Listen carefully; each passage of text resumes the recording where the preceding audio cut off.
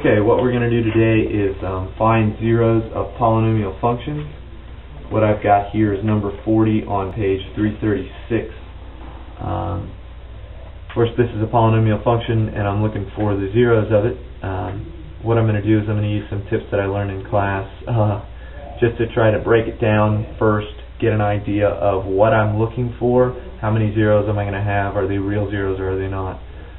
So the first thing I do is I use Descartes' rule of signs, which says if I take f of x, I look for the number of sign changes, and that's going to give me positive real zeros. So I have a positive x cubed, positive 12x, a positive 21x, and a positive 10. So I have no change in sign of f of x, which means I have no positive real zeros. So now what I'm going to do is I'm going to take f of negative x and see how many sign changes I have there. That's going to tell me how many negative real zeros I have. So if I take negative x cubed, that gives me a negative x cubed out here, so that's fine. See, if I have a 12 negative x squared, well, that's the same thing as 12 positive x squared, so I'm going to have a plus there, and that's going to turn into a minus 21x, and that's going to stay a plus 10. So I have a sign change here. I go from negative to positive, that's 1. I have a sign change here. I go from positive to negative, that's 2. And I have a sign change here, that's 3. So what Descartes' rule of signs tells us is I have either 3 or 1 negative real roots, because f of negative x has 3 sign changes. So when I find my roots, I'm going to make sure that what René Descartes told me was right, that I've either got 3 or 1 that are negative. Okay. The next little trick that I'm going to use that I learned in class is I'm going to see if 1 or negative 1 are zeros to this polynomial.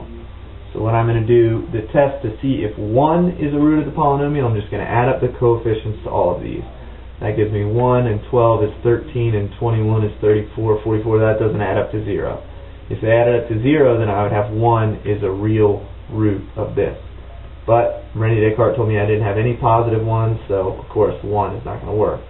Now to find if negative 1 works, what I do is I change the sign on all of the odd degree terms. X cubed is an odd degree term, so I'm going to change the sign to that coefficient and make it a negative 1. X squared is an even degree, so I'm going to keep that as a positive 12.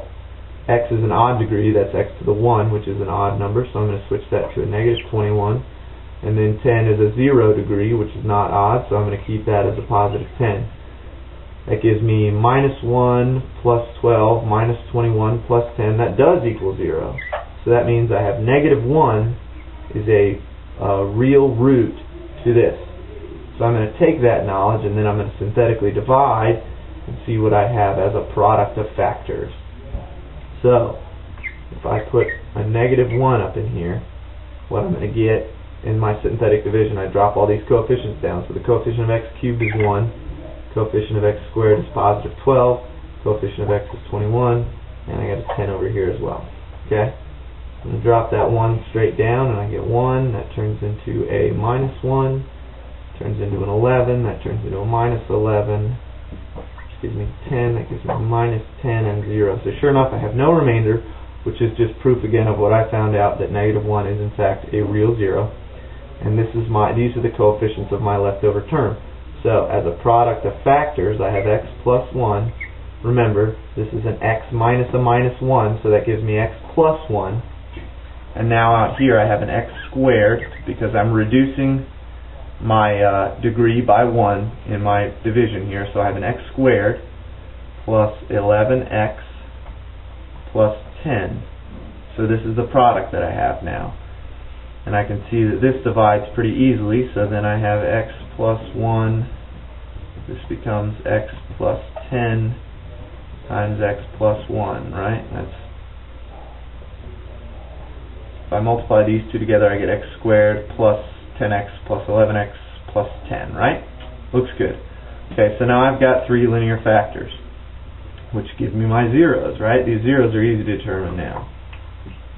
I have a 0 of negative 1 and negative 10, and that's it, right? Those are the only things that make this 0.